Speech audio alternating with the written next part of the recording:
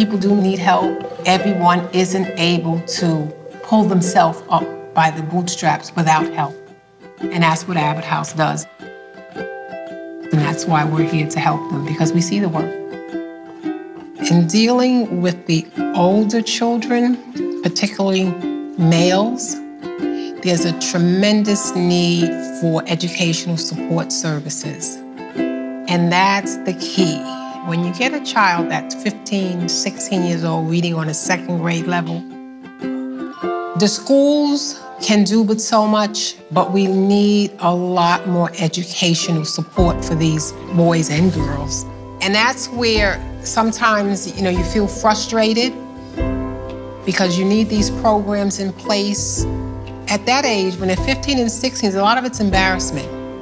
And they put their heads down and they don't want to admit that they're not at the same level as their peers. My focus has always been education, and that's the equalizer, and our kids are lacking.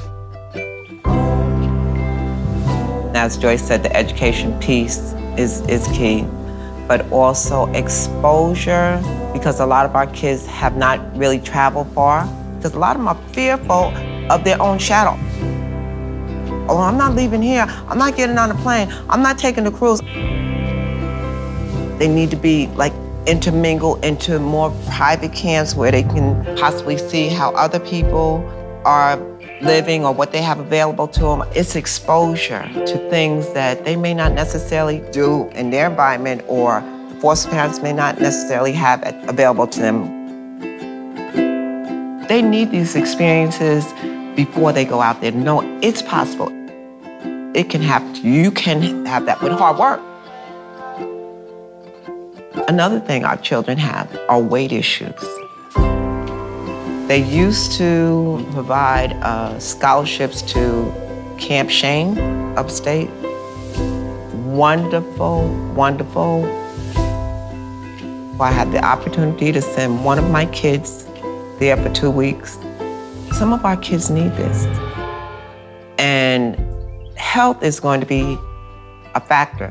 This is what's coming up. The whole family goes for a week or weekend to kind of reboot everything as to how their health is going, because they're not taking it serious. Yes, they have medication, but sometimes it's changing your food, it's running around. A lot of the activities are expensive in the communities that we live in.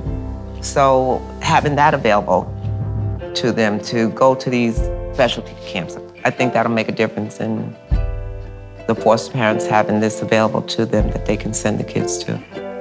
And it feels normal, feels right. It just feels good that they have that opportunity. To support Abbott House, they're doing it. You have an agency that are doing something to make a difference for society, because this is the generation that's coming out to the world. Either you take care of it now, or it will be taken care of later. Either we pay attention to the kids today, or you're gonna meet a kid in the alley when you're 85, and you're gonna hope that he met someone like me to show him empathy, show him love, because they're on the same planet that we're on. And Abbott House allows us to do that. The kids didn't ask to be in this situation. We try as hard as we can to make sure that we can give them enough tools so that it can be okay, that they can be in control of their destiny. If they make it back home, it's wonderful. But you have a safe and secure place here with us at Abbott House. To whom much is given, much is required.